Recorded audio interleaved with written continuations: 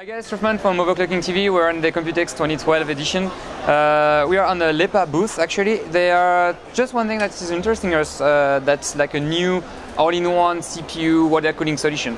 And the interesting point is it's different from the one we saw from Corsair, from SDTech, from Entech and all that guy. It's much more, it's much more smaller. And actually there's the pump, the pump inside, and there's also the copper structure for the water stream inside. So it's completely sealed, so it's like you don't have to mount it. It's like looking quite nice in the case. You can see it inside. And actually it's like using a 120mm fan, and if we want some more details, and we know we like that, here we have the copper design from the internal side. So actually you can see that that's pretty, small 8 for that.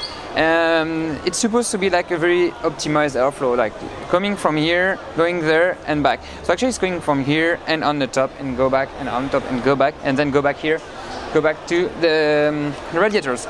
So yeah, it's called the HDB120. Yeah, HDB120, that's that.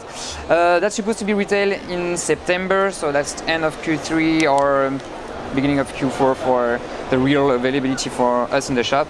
And that's supposed to be like around like 90 USD for the retail price, suggested retail price. So yeah, we hope that we can find one for testing, and we're gonna check if it's really performing well, because it's supposed to blow us away. Bye bye.